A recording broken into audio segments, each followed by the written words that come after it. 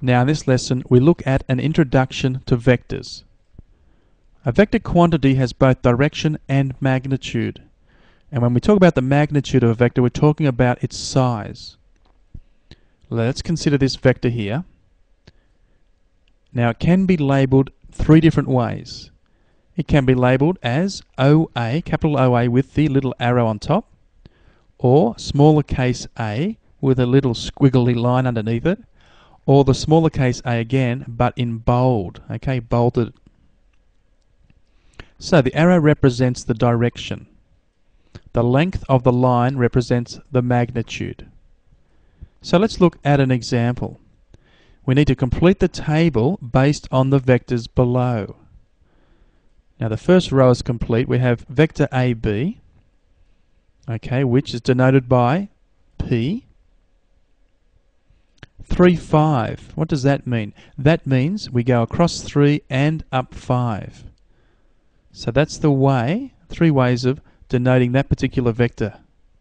What about vector CD? Well, let's have a look at it. It would be letter M, okay, that would be the name of the vector. Now in terms of distance across and up or down, we're going across 4 and down 3, so negative 3 there. So in brackets we'd write 4, negative 3.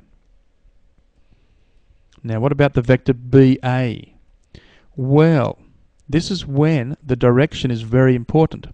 Okay, BA is going from the B to the A, so that arrow, if you like, gets reversed.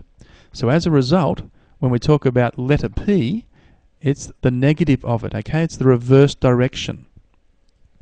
And when we write its coordinates, or which coordinates we're going from, we start at the B and we go towards A. So to do that, we go across minus 3 and we go down, so negative 5.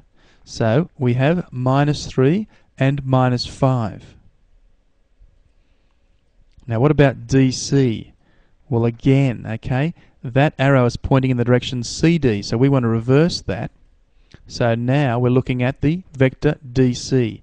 So as a result, the M, we're going to write that as minus M.